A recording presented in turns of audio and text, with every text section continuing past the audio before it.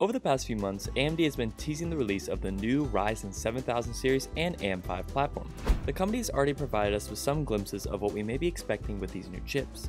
The Ryzen 7000 series, based on AMD's most recent Zen 4 architecture and manufactured on TSMC's 5nm production node, has been subject of some truly amazing claims made by the firm. By all indications, Ryzen 7000 looks to be a lot better than we expected.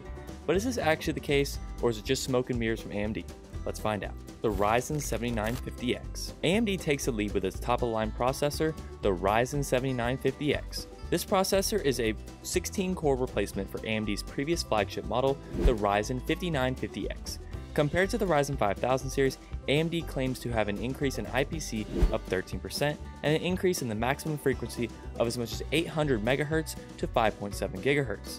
This translates to a total claimed single-thread performance gain of 29%. Additionally, the 7950X has a TDP of 170 watts and a combined L2 and L3 cache of 80 megabytes.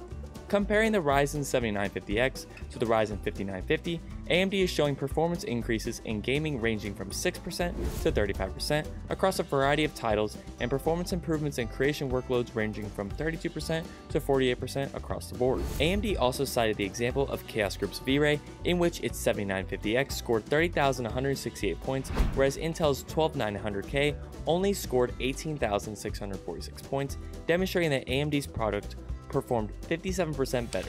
This is outstanding. This is even more surprising when it considers that the TR3970X has a thermal design power (TDP) of 280 watts, whereas the 7950X only has 170 watts. It's a real tribute to AMD's attention not only to the peak performance, but also to power efficiency and performance per watt. AMD has put a lot of effort improving these areas.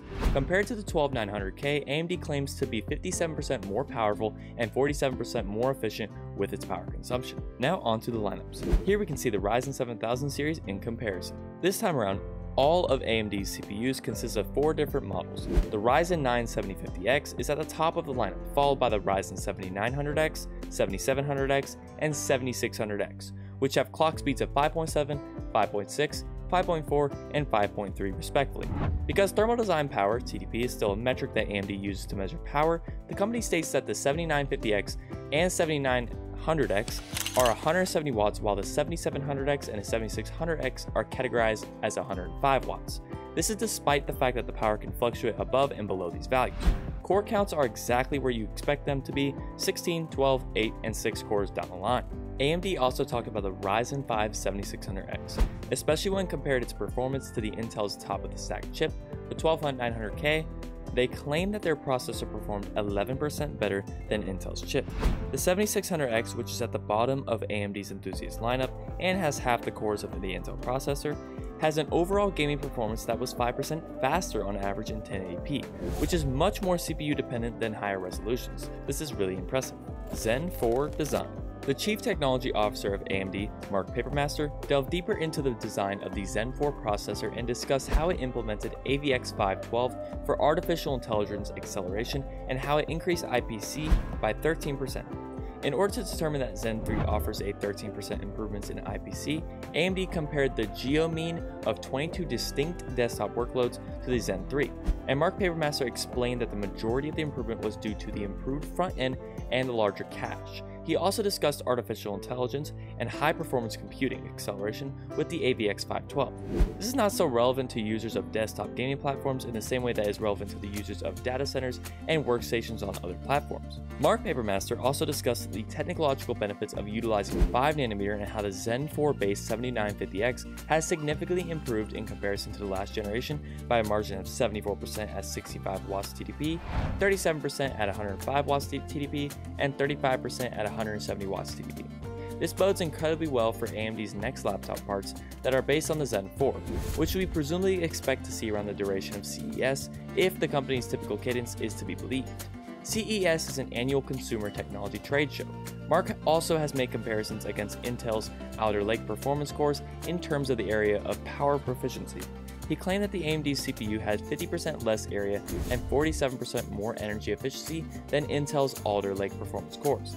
This is because AMD only uses one type of core in their processors. On the other hand, Intel offers cores that prioritize performance and efficiency.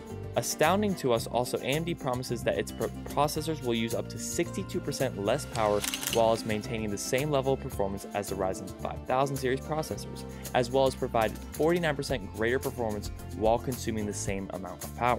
The AM5 platform. AMD's Dave McAfee, CVP and GM of the desktop PC business, discussed the platform and how AM5 will expand the overall system's capabilities. The AM5 platform from AMD will include a new 1718 LGA socket that can offer up to 230 watts of power. This will allow for increased and improved overclocking capabilities and maybe some headroom for faster chips in the future. AMD 5 also adds support for DDR5 and PCIe 5.0 to the platform and will continue to receive support from AMD until 2025. AMD is releasing 4 distinct chipsets for the socket AM5 architecture: the X670, the X670 Extreme, the B650, and the B650 Extreme. The Extreme editions of these chipsets are the only ones that enable PCIe 5.0 for graphics and storage. AMD has been hard at work for constructing a PCIe 5.0 storage ecosystem in relation to the storage. The ecosystem will have drives available beginning in November 2022, and fingers crossed we will be able to use Microsoft's direct storage. AMD's David McAfee also presented a new memory overclocking technology that the company calls AMD Expo. AMD developed this technology to bring simple, one-click memory overclocking to the company's platform. AMD asserts that its new technology will enhance gaming performance by as much as 11%, reduce latency to as low as 63 nanoseconds, and do all this without requiring a license or royalty payment. AMD says that there will be 15 kits at launch with speeds up to 6400 MTs from all the major memory manufacturers. Pricing and availability.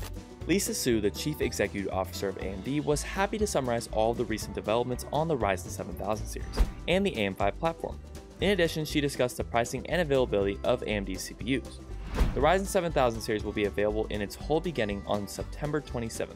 The Ryzen 5 7600X will have an MSRP starting of $299, which is $100 more than the 5600X, but is comparable to the price at which the 5600X was initially offered for sale. The Ryzen 7950X will have a maximum price of $699. This is $100 less than what the 5950X was selling at the time for its introduction, and $150 more than what it is selling for right now.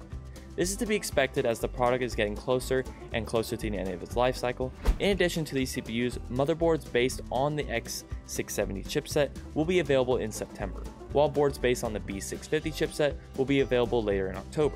The Ryzen 7000 series makes so many great advances in performance power, it will undoubtedly be a significant obstacle that its competitors, namely Intel, will need to overcome. Despite this, we have never been opposed to the idea of healthy competition. The Ryzen 7000 series is an excellent illustration of the positive effects that healthy rivalry can have in the industry. There you have it, the Ryzen 7000 series. If you guys enjoyed this video, please like, subscribe, and comment down below any other video ideas you may have in the future. If you enjoy this content, make sure to subscribe and hit the bell notification to stay tuned for later uploads. Thank you so much and have a great day.